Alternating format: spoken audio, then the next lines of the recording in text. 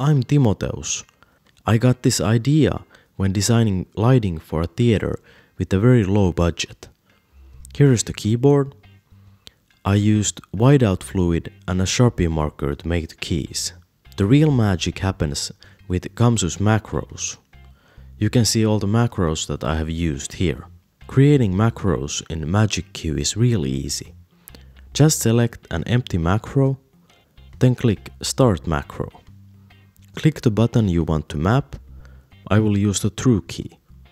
Then click End Macro. Click Assign Macro and the key you want to assign it to. Now you can create your own custom keyboard for MagicQ PC. Have fun!